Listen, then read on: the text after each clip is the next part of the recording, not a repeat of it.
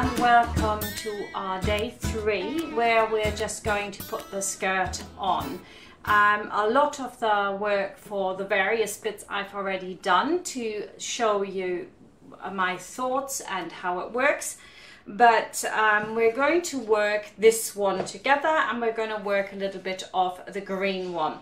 Now I have actually put on already, as you can see here, the little frill on the bottom, and I've put a really voluminous frill on this one because I wanted to see what it's like and I wanted to show you. Now I'm not entirely convinced by the volume of that.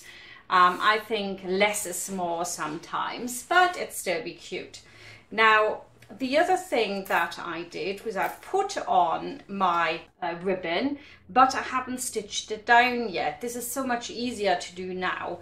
I also haven't stitched down the facing on the inside, so I can do that in one go. I have pinned it and all I have to do is sew close to the edge there and it'll get stuck down, and I just sew across the edge on the top as well on both sides. And then on the back, if I want to, I can just put a strip over as well. So that'll be quite easy and simple to do now. So I'm just going to take my strip here and pop that on there. And again, it fits on perfectly. So I can just sew this down without paying much attention to anything else. And again, it'll probably catch that too. So that's the one thing I'm going to do. I have put together, as you can see here in the back, just get this off a minute, the little dress which has got the lace already attached to it. I think that came out really, really beautiful, and it looks just great. And I've stitched down here the facing already, very close to, but what I did here differently to what you mostly do, because I've already got the velvet here and it's hand stitched, I didn't want any top stitching there. So what I did was I sewed in the ditch. And when you say stitch in the ditch, maybe you can see it here, you stitch right next to the seam so that it's literally not visible. And then on the other side, you're catching it as you go. And that's a really nice way. You need to be quite accurate, but I think if you pin it okay, then that's absolutely fine. So this I'm very pleased with. I also like the fact that you've got this gorgeous lace on the bottom. It's just incredibly pretty. So I can put this to the side. We're not going to do anything to this today because we only need the sleeves for that. And on this one, I'm going to stitch that on in a minute, not too enamored with it. On this one here, the green one, again, such a cute little combination. I'm going to make this into a dress. So I've prepared my ruffle, which is going to go on here. And if you can see that, I didn't even do it twice. I think that sometimes less is more. I didn't want a super frill on this, just a little bit more, so it's kind of pretty. And so I made this frill very deep, and then I prepared another one which I've already hemmed. I would always recommend that you hem first, and this one is simply going to go over the top of that one, so we've got 3 layers. Now the one thing I did want to show you guys here is that I've prepared this one and that one, and instead of doing like gathering threads around the top here and there, I'm just going to put them on top of each other because that'll make it so much easier. And I'm going to gather the top in one go to it, and that'll make it easier. So I made these the same length. I'm just going to put a pin in here, put these together, and now I'm just going to sew this with a gather stitch all the way around, 2 stitches, so that I can put it on here. And when we've done that, we can get on with the other one. But I just wanted to show you this, that you can put it together, then put your gather stitches on and attach it. You need the biggest stitch length on your sewing machine, but I think you already know this. And then we're going to do one fairly close to the edge and another one a little bit lower down.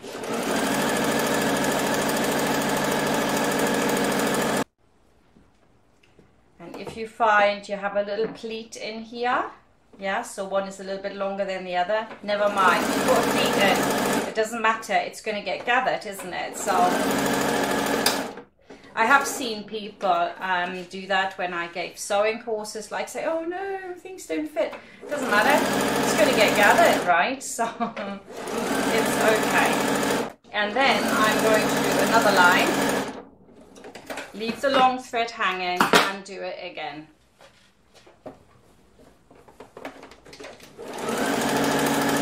Now I've got this, I can gather it. Now my front is gathered slightly more than my back. I'm just looking if I can see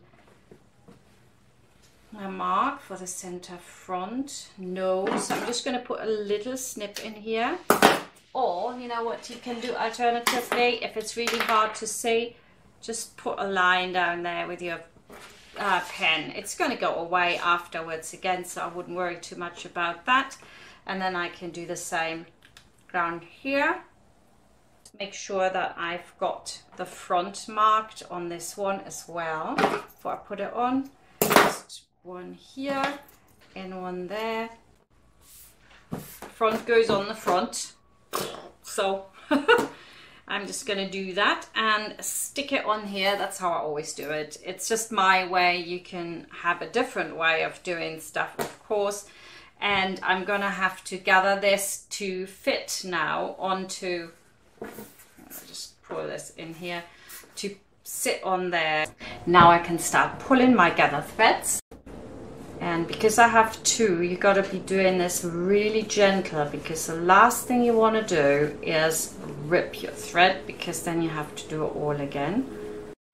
So I am ready. I've got everything pinned in, and I'm now going to just stitch it in all the way around. And because I never really pin it very much, I thought I'd show you this method again, because it might be a little bit different to what other people do. So what you really need is one more pin. I'm going to steal one from here because I haven't got one.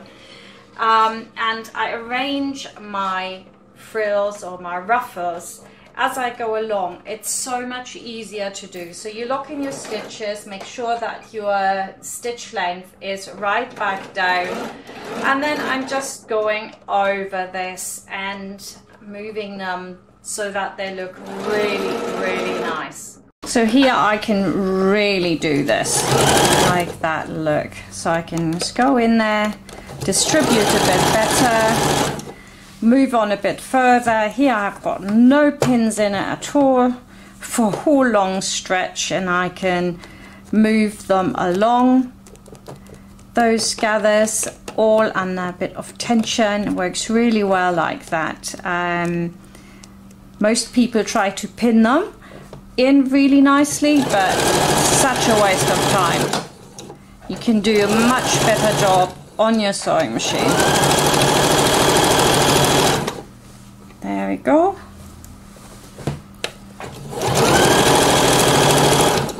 And here we've got some more which have been put in rather ugly, as you can see here. So what do? I'll just get to work and spread them out nicer. There we go. There we are.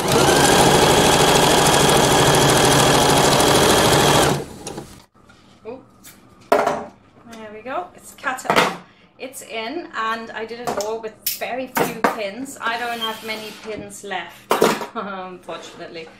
And now I'm going to go and overlock this. Before I go and overlock it, I make sure, that I have no pins in. Best way is to do this. And if you hurt yourself, you had a pin in there. So now I'm going to quickly overlock it. Cut off all nasty bits.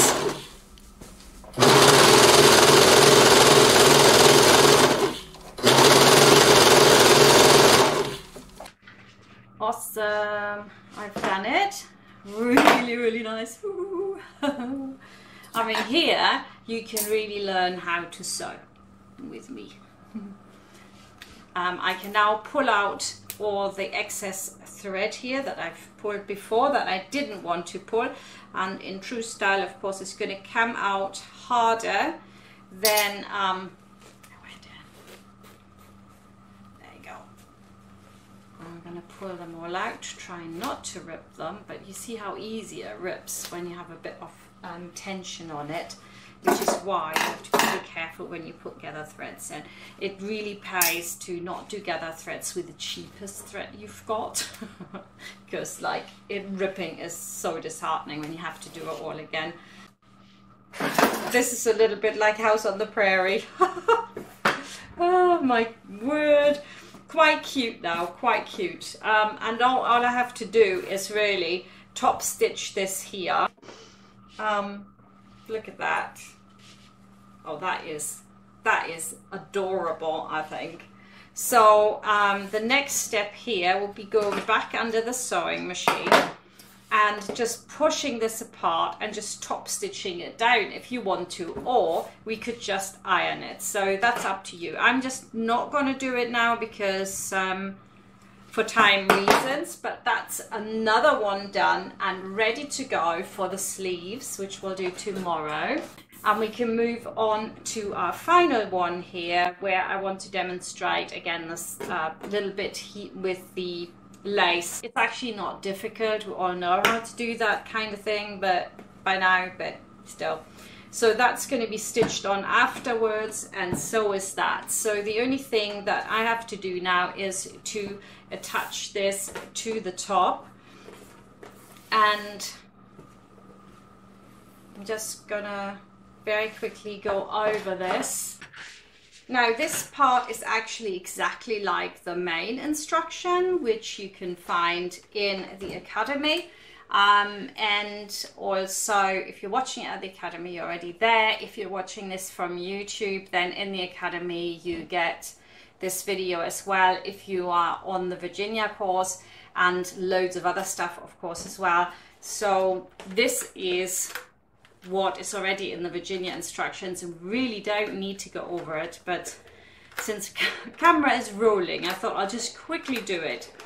I'm going to put a facing on to the front, and the facing here needs to be overlocked all the way around the edge. What I want to do is go all the way around, and you can lift up your presser foot just to help you along here.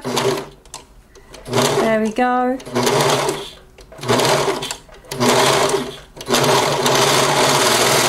There we are. Perfect. Put her on there. Keeps us going. Oh my word, that is really cute. That's like So Little House on the Prairie. I used to watch that, and there was this thing going around where it says, how do you know that a man really truly loves you? And this was in the UK, and it said, if he watches Little House on the Prairie with you on a Sunday morning, you know he really loves you. And I was thinking, that's interesting. I was a student at the time, and I watched Little House on the Prairie on a Sunday morning religiously. And my boyfriend then, now my husband, was watching it with me. And I asked him, I said, do you enjoy watching Little House on the Prairie? And he said, it's worse than death. So there you go. That's my little anecdote. So I'm just gonna pin this in here.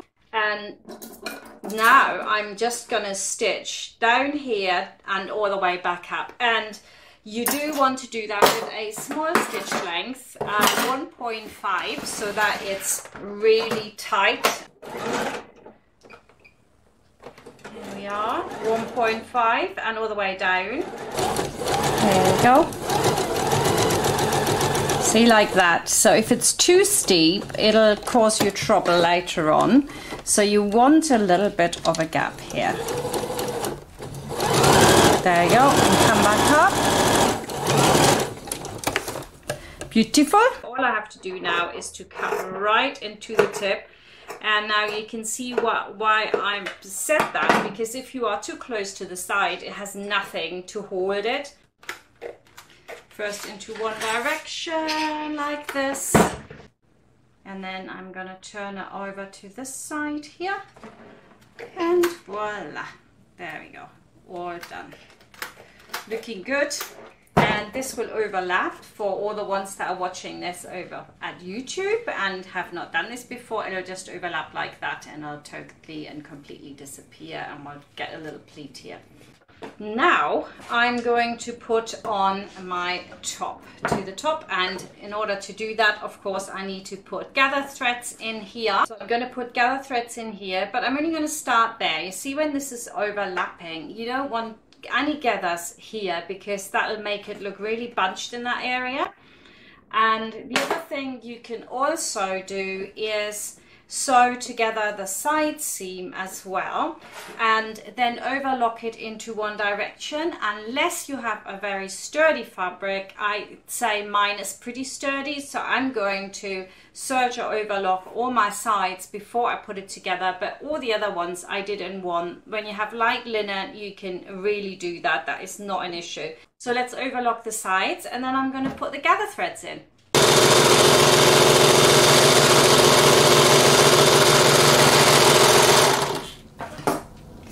So if this is your right side, what you want to do is have the overlocking facing up to the right side.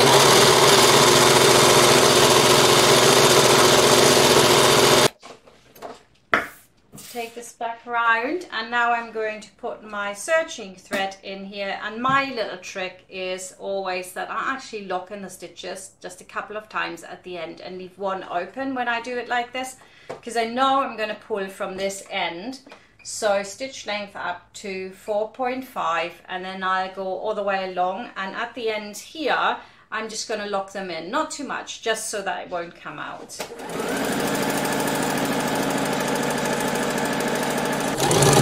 Get to the end here, and then I'll just literally just a few stitches, right? And then next one goes next to it. That way I don't have to put a needle in on that side, and it'll still come out really easily. Just don't overdo this. This is literally a couple of stitches, right? And then here, because I only want to start gathering from maybe 2 centimeters, 2.5 centimeters over, lock in, go to the end. It's a bit naughty that. Everybody will tell you not to do that, but I've been doing this like that for a very long time. So go again. There we are. Leave a long thread hanging. Pop this one under, and this time I just close. Do the same again.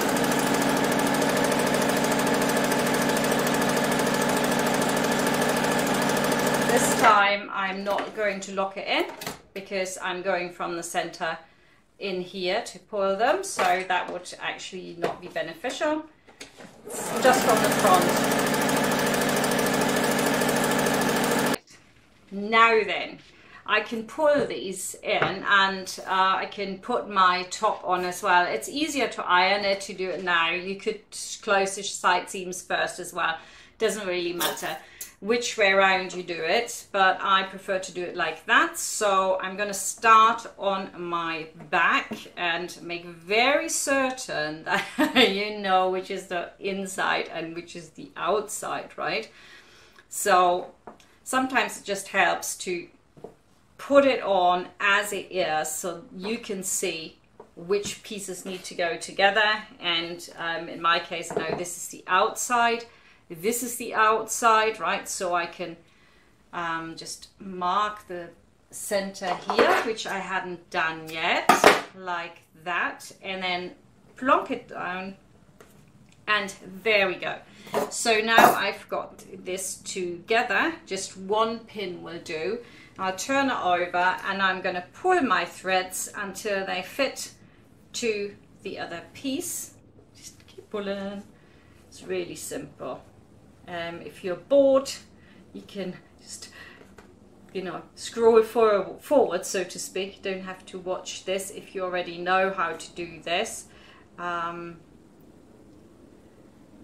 It's just maybe a refresher. I don't even know if this is, if I've done it exactly the same as I have in the video that I did for this pattern. And of course you can get this pattern, this is especially people watching from YouTube. If you want this pattern, then of course you can get it at frocksandfrolics.com. There is a link in the description box, and if you're watching this over Facebook, you can just go to the Academy and get it there, and you'll find all the videos for it, and of course all the videos for this in a slightly better definition than they are on Facebook. I don't know why Facebook doesn't do it very well. I put this in front of each other so you don't go wrong. It's like so disheartening when you put the wrong thing together as inside out or something. And now I'm going to just grab these here. You can see this. And that's my facing really, and this is my facing, so they need to go on top of each other, right? So just turn this over, so right side's facing, open it out, and this here goes on there. So I need a little pin, find one, there we go, and then just ignore the little bit of lace, and I pop this onto the end. I need to turn it actually because I'm gonna pull the gather threads, so we want to do that right. So I put my pin vertical to the seam in there, and then I can pull from this point, and I have locked them in on the other side, and you can see that that for this actually makes really good sense. And I pull it until it fits on. So my next step is to just pull this out again. It's a bit much. There we go. And do a figure of 8 round your pin, so you know that's going to stick in. And then we are going to spread these out a little bit, and then the fine work we're going to do on the sewing machine. There we go. Super. Right. Excellent. I have no more pins. So take this out, check it out, man. That's really nice. I'm always very worried about twisting things, and so I tend to do overkill when it comes to this, but you know, you don't want to make mistakes. There we go. So again, I can see this goes on there, so I can flop this one back now, open it out, open this one out, pop my thing on it, and there you go. And now I really need one more pin. I've got one pin. Move this out of the way, obviously, and then this goes on here. And again, I turn it over, so I put my pin in exactly where my gather threads are, and then I pull it again. This is so nice. I do enjoy making this. There we go. One thing here to remember, and maybe I haven't said that on the original video, I don't know, but this has to be flat, otherwise it looks really weird when you're done. So now I can go back on my sewing machine and I can sew those here with a centimeter seam allowance. Right, pop it under, 1 centimeter seam allowance, line it up, whoops, stitch length back down to 2.5, and now we're just going to sew this in. Wonderful. I can take my pin out already and distribute them evenly. So I just need to fold this flat here. See, it's all flat and over. Gotcha. Pop it under, 1 centimeter seam allowance. There we go. And then I can pull out the front so it sits nice. There we are. Okay, and now I can have a look at all my gathers. I hope you can see this well. Put a lot of tension into it. You can't do it from the very start because it just won't let you. It's not that easy in that area, but here we go. There we are. and just 1 centimeter seam allowance, stitch it in.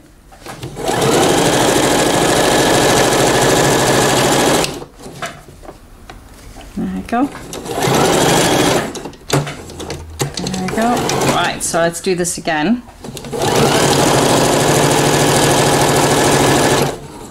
Right, and on the other side here of the middle, which is right there, I'm just going to try to go roughly to the same point. Measuring would be also good, but I'll just fly by the seat of my pants here.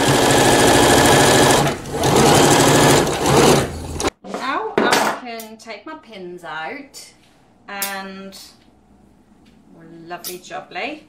And of course all the gather threads, you don't need those anymore, so quickly take them out, working as tidily as I can. Always.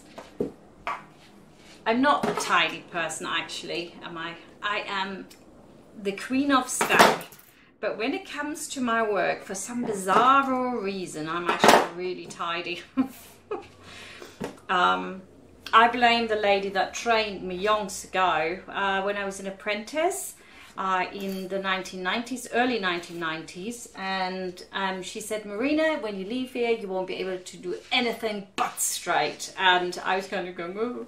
I have to say there were many moments I hated that lady, and actually now I'm thinking, wow, you set me on the right path to tidiness and consistency and all those things that don't come natural to somebody creative like me. I don't know if you're like that and you think, I can't do tidy, you know, I'm always messy and I always mess things up. Well, I was like that too, so you know, there is hope, and now it's so second nature to do things well that I couldn't even do it any other way, even though I tried. Wow, this is so super pretty. I tell you, I love this. This is really nice. It's probably going to be my favorite. And now I can go and turn in my seam allowances, fold this over, and then I can press it. Now, one of the things on this one is going to get like really thick because this is really thick linen. So what I'm going to do is I'm going to overlock it, and that's why I'm showing you this, because it's a little bit different. So you want to take your edges off the facing and we just overlock it, and that will make it much flatter.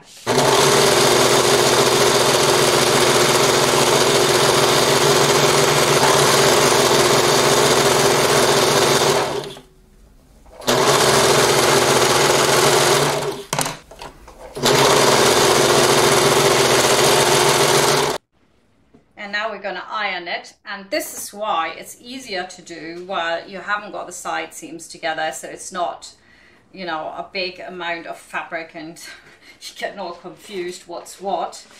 So now I want to put my seam allowances up like that,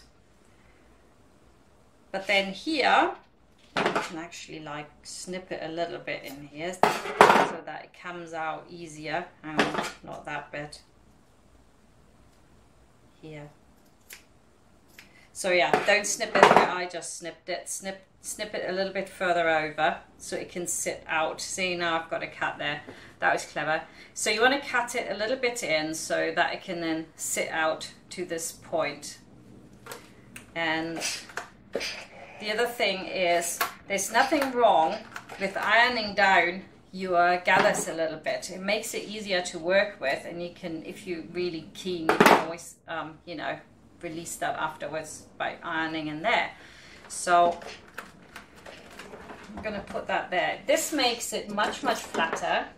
All I have to do now is to stitch in the ditch like I did on the other one, and just pin it in like that, and it's super flat. So if I turn this over now,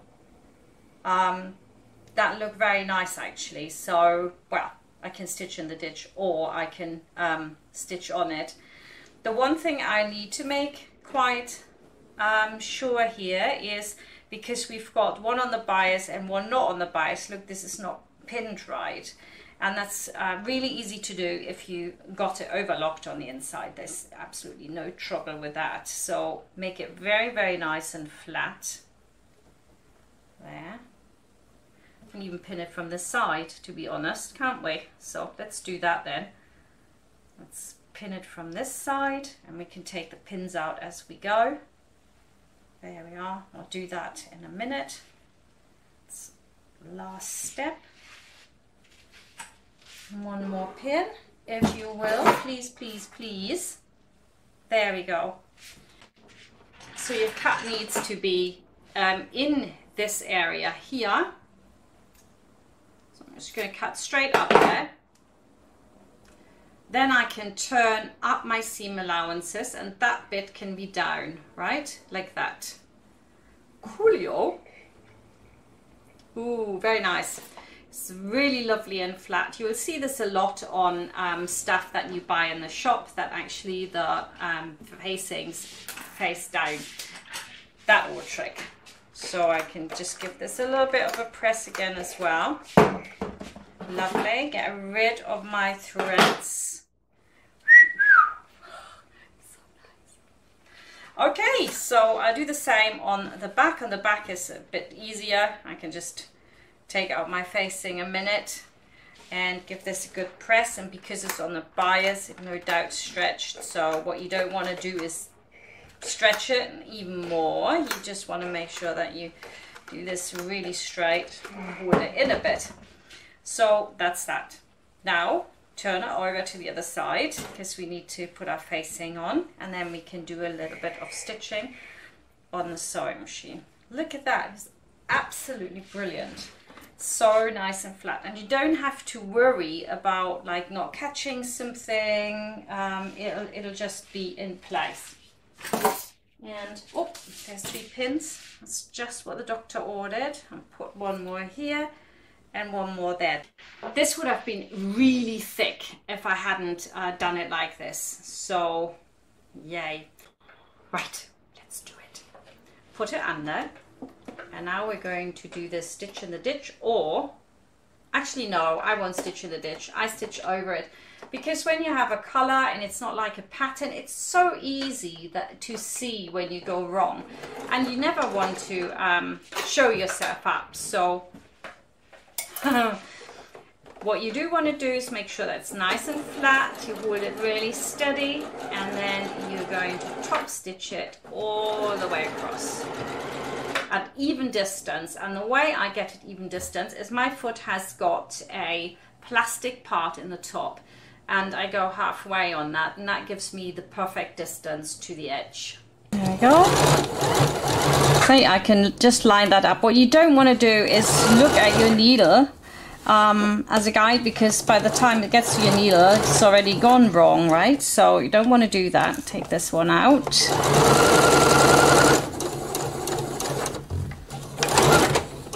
Cool. So actually that's nice top stitched. See, it catches that in there. I could have of course shortened that a little bit, but in the heat of the moment, quite literally, it's so hard to get in here.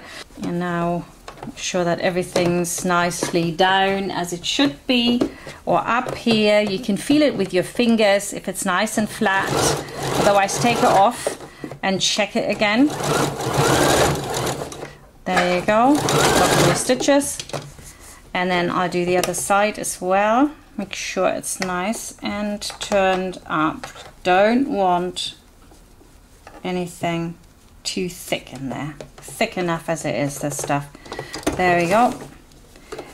This is really weird, this linen, because I pre-washed it and it shrunk a lot and became much denser than it was before. All the other linens were fine, and this one was just like, oh my god, is this even the same fabric? I thought. Let's take this one out. There we go. Pins have a life of their own. I think they're on secret duties and stuff. They just run off, they do. Right, so let's just do this quickly, and like I said, I think we'll finish for today there.